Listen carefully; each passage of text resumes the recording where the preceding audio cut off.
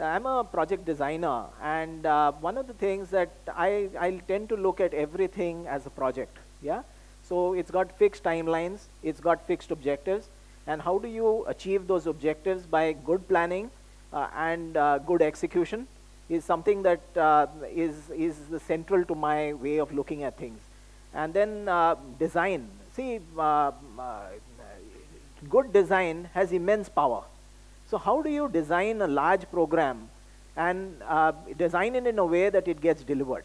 Now, one of the things that I have, as a designer, I design large projects, various kinds of projects, city development, schools, stuff like that. Now, I'm going to talk about how to take, the thing that I'm going to talk about is how to take in, how do we think about moving from a $2.5 trillion economy that we are today to $7.5 trillion over the next 15 years. So that's going to be the subject of this discussion, and we're going to talk about the ideas. And one of the things I want to say is these are not, pie in the sky ideas. These are ideas that have been implemented across the world, and they have worked. This is the thing that I'm going to share with you right now. Let's go to the next slide. This is the way it's organized. Next. Yeah.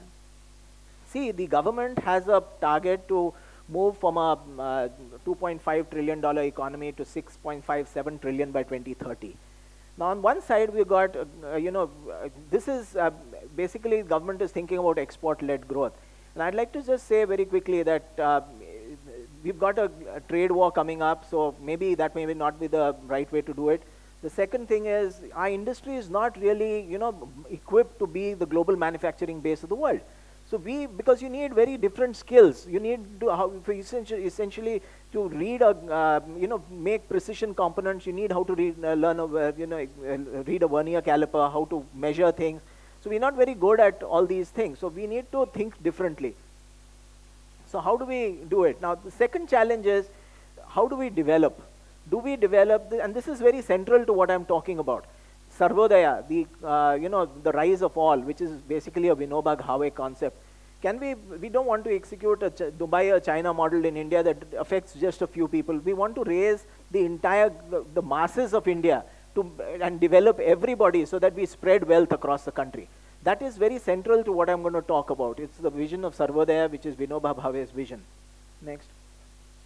And you can have, when you're talking about an export-constrained environment of a global problem in the international trading community, how do you generate, growth at home? It has got to be a domestic investment-led strategy, and for that you need attractive policies on the part of government, and on the other side you need large investment projects as catalysts, and that will be central to the way I'm going to be discussing with you the large project catalyst part. And there are 5 key concepts through which this can be done. Next.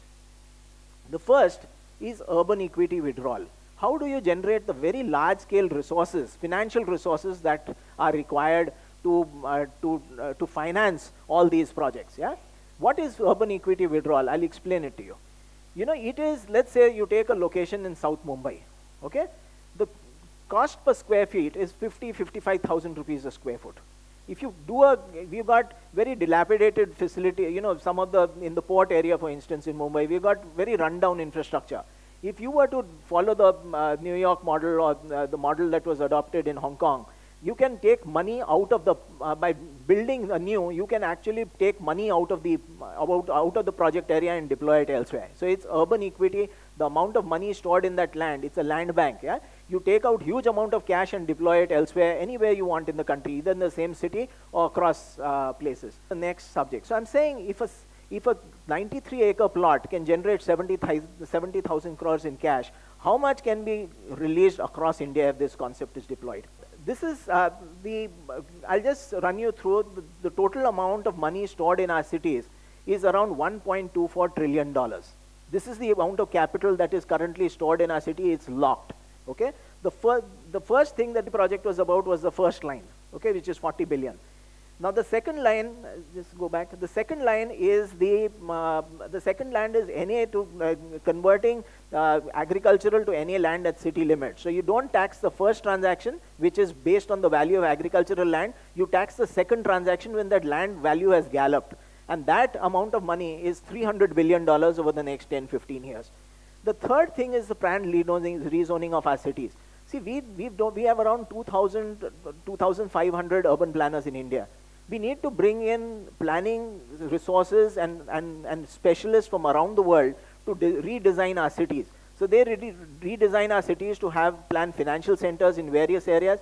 They redesign it, they change FSIs. The amount of money that can be raised is 900 billion. Now this is over a 10 to 15 year period, and I have designed a complete plan, and I've given it to the Ministry of Finance to release this money. It's a way of doing it so you don't have any irregularities happening. So it's under consideration, Ministry of Finance. Next. Now this is actually happened. Okay, this is how Hong Kong Harbour was developed. This is how Canary Wharf was developed. For instance, in Canary Wharf, a 97 acre property has a GDP of $14.5 billion. It is giving employment to more than 150,000 people. In Hong Kong, 6,990 acres was developed. It is getting, just the Disneyland in Hong Kong is getting 15 million visitors, and it has enhanced Hong Kong's GDP by $174 million, 174% since 1990. So this has actually happened. What can be done in India? Next. This is how Kolkata waterfront looks today. It's 2,500 acres in the middle of the city. Okay, just look at the condition of Babu Ghat or Victoria Jute Factory, derelict docks, and then, this is what it is like today. What is possible in the heart of Calcutta is this. We can have this by 2027. I'll give you another example. The next example is Mumbai port redevelopment. Mumbai port redevelopment currently looks like this. It's 850 acres, and it can be developed like this with a 2,000 acre reclamation. So this is a $40 billion project, $45 billion project, and all the money for this project is raised within the project area itself. There's one single landowner, which is the Mumbai port. In the case of Kolkata, it is the Kolkata Port Trust. So there is no financial risk involved. Okay, so we can do this and we can achieve this. So the second concept, now after urban equity withdrawal, I'm taking you to the second idea, which is creating entrepreneurial banks in India. See, if you look at the American example, this was what was possible in the United States. The first transatlantic cable was built in 1866. Banks went and approached the government and said, we will build this cable. It substantially improved the trade between Europe and the United States. You look at Northern Pacific Railroad. This is JP Morgan approaching the government of the United States and saying, we will develop the railroad, which is from the Great Lakes to the Pacific Ocean. The Panama Canal in 1904, with Theodore Roosevelt was the president when this project was put in. They raised money for this. This is the Marshall Plan for the redevelopment of Europe in 1948. Even recently in the UAE, the banks in the United Arab Emirates have approached the government. They worked with government to finance the Burj Khalifa, all the Palm Islands. Everything was developed by bank finance. So what I'm saying is, can we have the passenger jet was also developed by bank finance. The uniform container cargoes was also developed by bank finance. And these banks thought beyond what their current agendas were. I'm not seeing a case where Indian banks go and tell the government that we'll work in alignment with you to do all these large projects. It's possible. For instance, in the case of Mumbai Port Trust or Kolkata Port Trust, the bank should approach the government of India and say, look, we will raise the LCs, we will raise the fee-based financing. Just putting together the consortium and financing it, arrangers' fees are 2% of project cost. That's a huge amount of money for a bank to make. So this is a massive opportunity for banks in India to raise massive amounts of money and graduate to being from where they are in retail banking to go to investment banking on a very, very massive scale. Okay, so this is the third concept, is collaboration with the United States, the European Union, and Japan on very large construction projects. Can we make India the largest construction market in the world? That is what I'm trying to tell this audience. We can do this. Now, for instance, as I said, manufacturing, making India a manufacturing hub is a target of the government of India, and it will be done. But to make it faster, to really add value to what the government of India is trying to do, it is easier to do construction projects, create more jobs. These projects which I've just shown you, the Mumbai waterfront can create 9 million jobs, 3 million in Mumbai and around its area, 6 million, I'll show you later on how those 6 million jobs, 600,000, so 900,000 jobs, just the Mumbai project. Yeah? So we can create more jobs by getting by enhancing, by collaborating with the United States, Japan, and the European Union. So what it entails is the Prime Minister of India, goes, and the Commerce Minister goes to the United States and makes a pitch to the President of the United States, to European Union leaders, and to the Japanese, and whichever country is willing to participate, and tell them that, look, this is the kind of work front we have. We have got Mumbai port development, we got Kolkata port development, we got all these development projects along the Ganges River, for instance, the cleaning of the Ganga. It's essentially a waterfront development project. So we go and we say, we've got this work front. We will see all these companies coming together. So the people will come in, they will because they need to train the people. It's easier to train somebody for a construction project than it is easier than making a person to work on a lathe. Okay, so construction is easier than manufacturing. And because manufacturing projects need a massive amount of manufactured goods, because all that cement, the steel, the glass panes, the window fittings, the buildings that you're constructing, everything requires manufacturing. So we don't need to depend on an export-led growth strategy. This strategy will work. The fourth thing, I told you, I'm thinking in terms of execution. Now this particular thing has worked. In Britain, there's an office called the Infrastructure and Projects Authority. It's headed by a gentleman called Tony Meggs. It reports directly to Theresa May. So can we create a similar office staffed by 200, 250 project professionals? Given Britain's size, it's 200 people in that office, right? In India, you will need probably 1,000. And you can do, that particular office in Britain has a mandate to execute 200 large projects worth $500 billion, 500 billion pounds sterling, sorry. Now in India, we have an economy that's larger than than Great Britain. So can we have an office that has a capability to handle projects worth $750 billion? It's possible, yeah? So, and you need it at two levels, and these people will not be, standard administrators that you have in the IAS. These people will be project experts. They'll be project execution specialists, there'll be project managers, there will be engineers, and they will be project finance people, okay?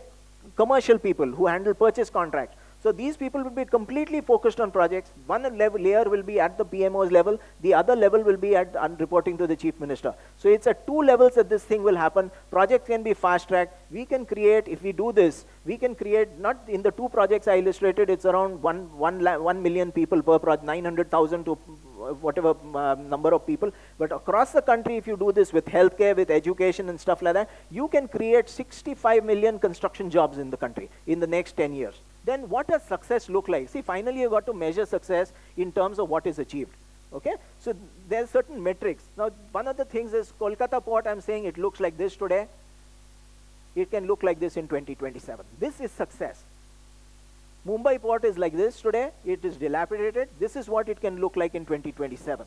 And how do you achieve this? To achieve this, you need all the components I've talked about. Firstly, you need the urban equity withdrawal finance. There needs to be a policy by the Government of India of how to release that $1.24 trillion. Secondly, you need, the second concept that I was talking about was urban equity withdrawal, and the second was essentially the, forgetting. But anyway, there are 5 different concepts. Each one of them, whether it's the large projects office within the PMO, whether it is the concept of banks coming forward, all of them have to come together to deliver these projects. Now, what are the investment? Just go 2 slides back, which I was showing. Yeah, see, this is what our difference in that urban equity withdrawal thing with what is happening around the world. For instance, Hong Kong Harbour and the other Canary Wharf in the UK did not spread that development. In this particular case, for $45 billion Mumbai port development, you can take out of that 2,92,500 crores that you release, 80,000 crores can be moved into Maharashtra to the rest of Maharashtra. Next slide. To develop those regions. We've got water tables in Vidarbha and Marathwada falling from 125 feet to 900 feet. Can we build, to solve that problem, can we build 60,000 check dams in these areas? See, a check dam, when you build it, it is not just providing jobs. What it does is it raises the water table, it creates village prosperity in our villages, and it stops, most importantly, people from migrating to cities. It's a very important point. We need to stop people from migrating to cities. So we don't want to create an environmental catastrophe by having too many people in our cities because of falling water tables in our villages. So the best way to do it is to move money from our cities, which are the storehouses of huge amount of money, to our village areas. Now, can we build 2,000 secondary schools? Can we build 300 new hospitals in these places? And the money that I have talked about, 80,000 crores, 84,000 crores, how it will be spent, right? The other thing is clean energy. See, the Government of India has a plan to create 175 gigawatt of clean energy by 2022, 2023. So for this amount of money required is huge. But if you club let's say an offshore wind turbine project which costs 18 crores a megawatt, if you club this facility with a smart city development like we have talked about, Mumbai port or whichever other port, you can finance that project. On its own, you cannot finance an 18 crores per megawatt wind turbine. So this kind of, it's like a jugalbandi where you combine projects to finance clean energy projects. Yeah? So what are the investment multipliers of something like this? See, if you have, let's say, a large chemical complex or a plant like that, it's $11 billion. It can employ 80,000 people for 3 years. But these projects that I've talked about, when you're doing urban equity withdrawal, the investment multiplier effect is far more. So I have used in my calculations, I've been a little conservative on the impact that this can have. I've used a standard investment multiplier of 3. So if for a $45 billion project, your investment multiplier impact, just Mumbai I'm talking about, just the Mumbai Eastern Waterfront Development, $135 billion. Today, the Mumbai project that they are developing on the waterfront they're developing is a $400 million garden. This project which I have shown you is phase 2. So it's a much larger project.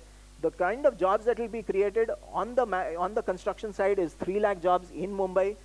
Outside Mumbai is 6 lakh jobs. So this is the kind of development model that I would like to share. Thank you so much.